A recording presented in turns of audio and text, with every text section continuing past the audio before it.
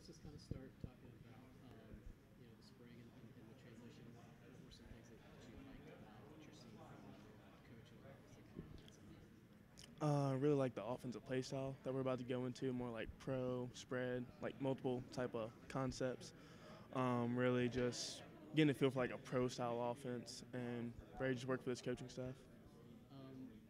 We just got done talking about Sanu. Obviously, didn't play, but again, close games seems to be a theme for a lot of different teams and a lot of different programs. Sometimes they're on the winning side of it, sometimes not. What are some things that need to happen that you saw that you feel like you need to get better to be on the other side of those games? Yeah, mainly really what I thought it came down to was just more effort. Like we focus a lot on the spring, like with just that being our key thing, effort and playing all 4 quarters. Really like it's your last quarter. I feel like you've been here forever. How has your game developed year after year? Uh, All year thought. I mean, I think because you've been added in by Bruce and Kid. yeah, developing better into like a more precise route runner. Been working on my routes. Speed's getting better. That's really what I'm known for. Really, hands just still getting there, but try to be a better blocker. Really. Yeah, better let coach hear you say that. Blocker, but how important is it to know the game mentally to be able to read and adapt and have some chemistry with a quarterback?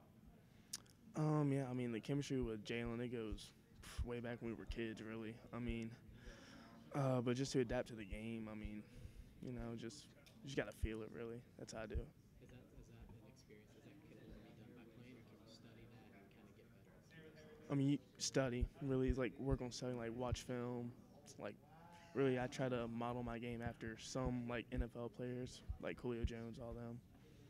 When you look at the preseason poll, and anybody with a pick first or 11 say, "Oh, we didn't put anything in the poll," but what is your reaction?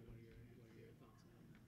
Um, just it's like it's nice to be slept on sometimes. Just like all right, then just show people what we were really made of and like trying to make some noise going into the season. Yeah, what do you think? What do you think needs to happen for you guys to kind of make a difference in the standings? Whether it be upsetting a team or trying to compete for a title. What are some things that need to go your way? Really, I think you should just play Glenville State College football. Like how Coach Keller has effort, toughness. If we focus on those two things, there's no reason why we shouldn't be able to compete for the top spot. Cool. Thank you. All right, thank you.